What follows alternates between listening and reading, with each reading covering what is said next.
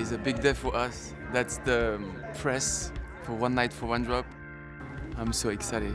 Yesterday we did the rehearsal with her, and I was a little bit shy because, you know, she's a big star for us.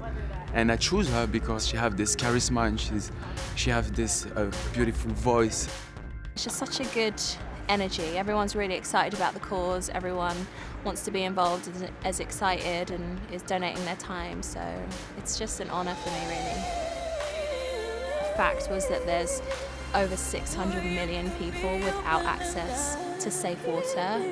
And if there's any way I can be a part of changing that, it's something that I have to do. I'm so happy to have her, actually. So happy and excited.